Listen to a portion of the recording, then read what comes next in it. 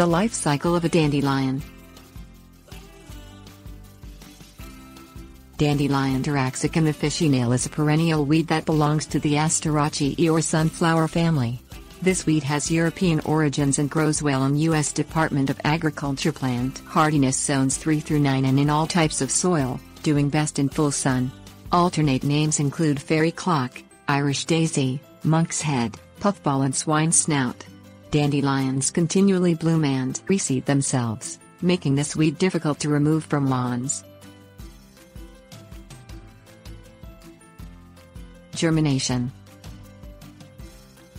As soon as temperatures warm in the spring to at least 50 degrees Fahrenheit, dandelions' buds start to appear in lawns. The taproot of a dandelion is usually about 6 to 18 inches underground, and the buds sprout from the upper part of the root.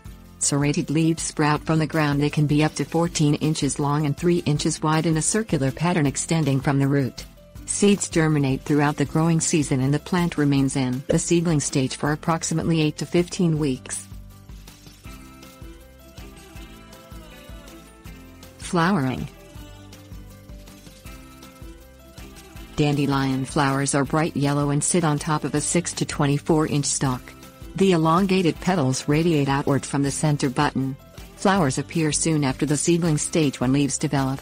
The blossoms and seed heads persist throughout the life of the plant, and dandelion plants can live for several years. Seed dispersal.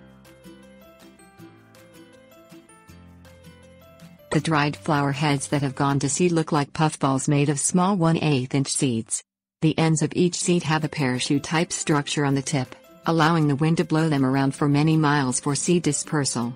The seeds land and begin a new germination cycle in warm, moist soil.